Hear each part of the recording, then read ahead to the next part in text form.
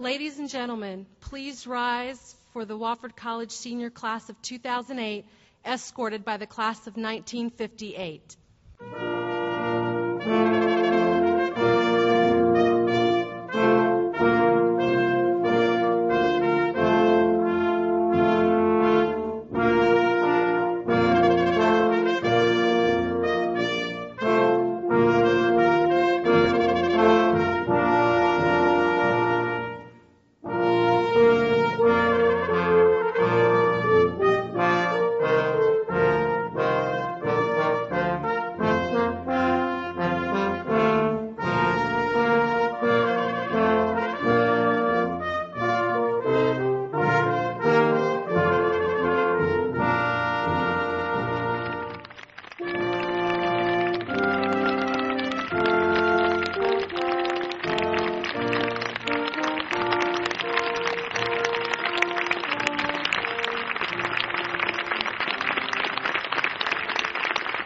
Parents and friends, welcome to this historic occasion, the 2008 Wofford College commencement, and a special welcome to you members of the class of 1958 who have returned today to renew your lifelong dedication to Wofford and to usher our newest alumni into the wider world where you yourselves had labored so long and so successfully.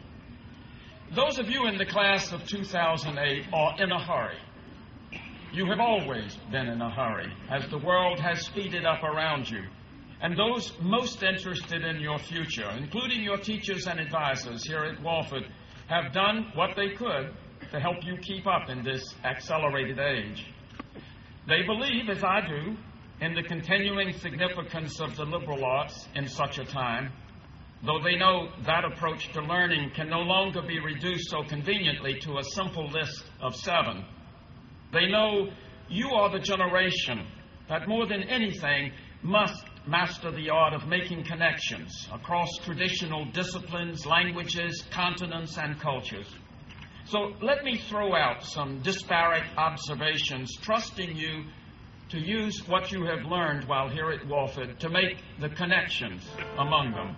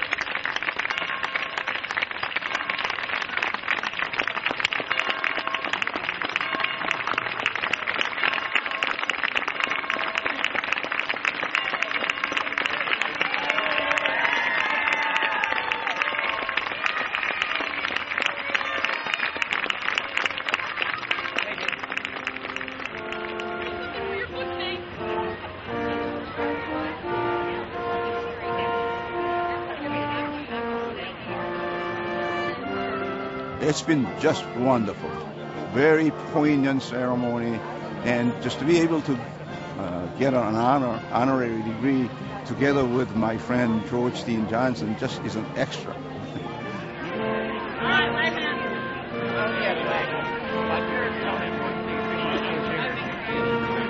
It's been really fantastic. We had a party for our folks last night. I didn't know 55 and 56-year-olds could dance like that. For 3 weeks, I'm going to go home and turn my parents' yard into a garden. I think that'll be all the motivation I need to get out the house once again. But I'm taking a year off. So I think I'm either headed to New York or to Costa Rica. I'm teaching English at Dorman High School here in Spartanburg. Start that in the fall. So I'm excited. That's great.